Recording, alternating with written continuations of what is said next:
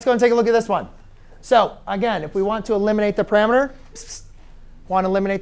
again, we're going to have to use the same thing. We don't want to solve for t, right? That doesn't work for this one. We want to use our Pythagorean identity, which is, again, cosine of, again, it's theta squared plus sine squared of theta equals 1. But again, guys, in this case, we're not using theta, though. We're using the variable t. And you guys are OK with me changing out the t. Like, we could use alpha instead of theta, right? Now we're just using t as our parameter. So let's go ahead and solve for x. So when I solve for solve for t. Sorry, cosine of t. When I solve for cosine of t, I get x over 2. When I solve for sine of t, I get y over 3. So we can now replace our cosine with x divided by 2. So this gives me x over 2 squared plus y over 3 squared.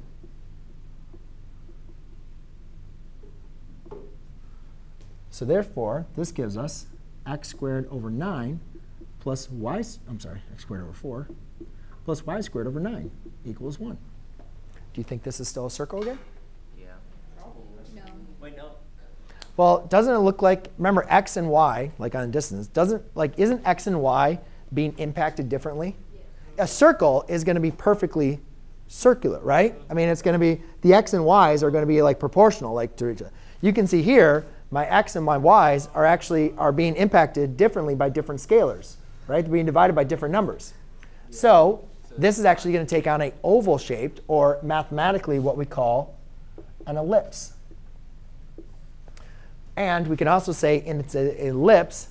And since what's actually happened is it's actually a vertical ellipse. So it's actually going to be vertically stretched.